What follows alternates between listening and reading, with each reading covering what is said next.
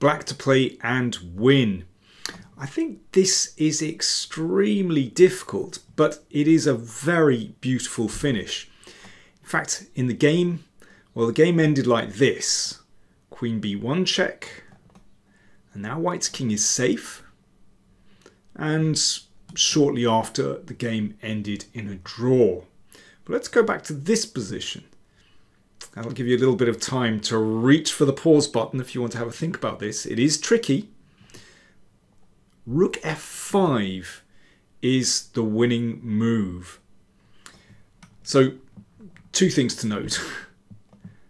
Queen takes pawn, mate is threatened, and rook takes bishop is threatened. So it's a simple double attack. So if, for example, white defends with rook e2, then a check, the rook comes back, a check, and then black simply takes the bishop, and now black is a whole rook up, and that's got to be winning. So the acid test, what happens after rook f5 if white takes? Well, you give a check. Now, the g file is open, so the king steps up. Another check. Now, if the king goes back, then rook g1 mate.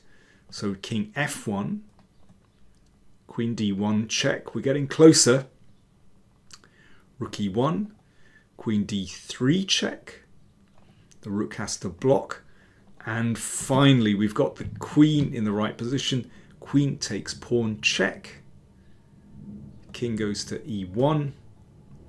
Rook g1 check. And finally, queen d3 is checkmate. Now that is not easy to calculate at all. However, if you manage to spot rook f5, very well played.